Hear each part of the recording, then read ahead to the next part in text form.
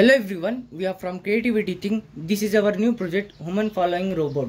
So in this project we are using, here is a ultrasonic sensors and this is a chassis of the robot. Here is a 60 rpm gear motor. This one is a liquid crystal display.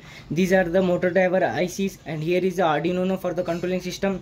This is a voltage regulatory circuitry. Here is the 12 volt power supply.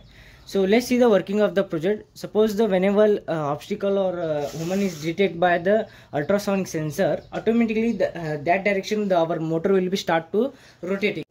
So let's see the working of the project. Whenever I come in front of the robot, so it will automatically start to following me.